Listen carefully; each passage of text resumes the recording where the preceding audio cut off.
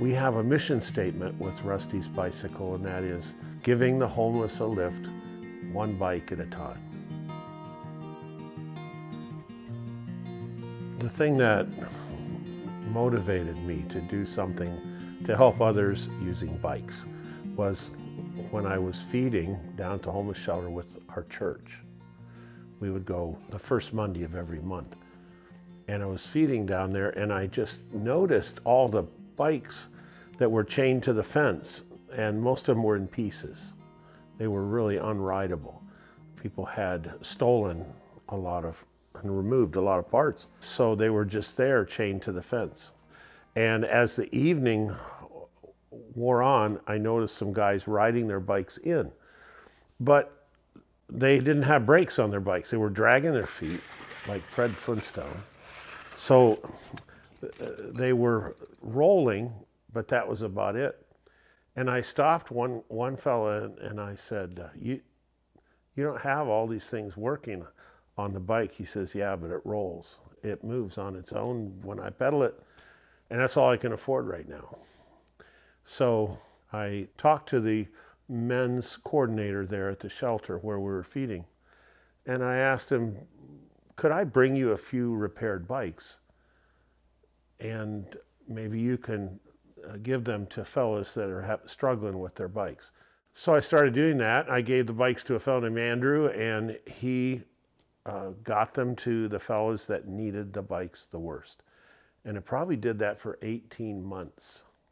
Finally, one day I asked Andrew if the coalition there, the shelter, if they would benefit from having a bike repair day where we would come and just do repairs on maybe a Sunday.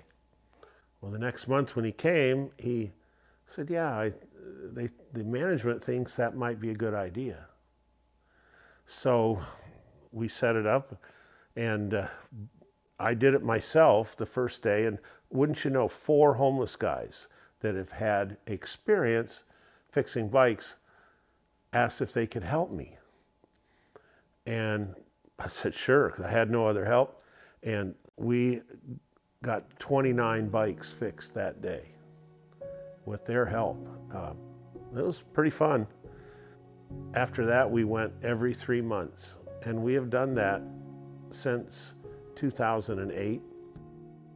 But they come, they're so happy to get their bikes fixed because these folks desperately need transportation. Others come and they have bikes that are just way too problematic. They have too many issues to repair. And so I bring about 25 extra bikes that are all fixed and ready to go. And we line them up. And if we can't fix a bike, then I ask them if they'd like to trade. And they always say yes. We probably serve each year 2,000, at least 2,000 people per year is what we've been doing.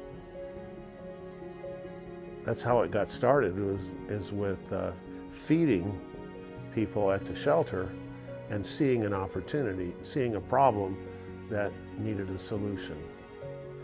As they ride off smiling and with their new light and their new locks, they're pretty excited, pretty happy. So it brings them joy. We also tell them that the Father loves them before they leave.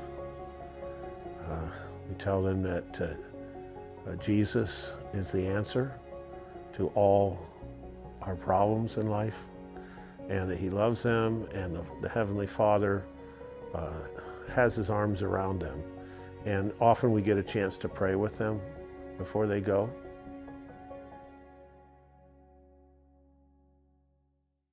My favorite chapter in the Bible is Isaiah 58, because we find out when we read that chapter what true worship is and what kind of worship pleases God the most.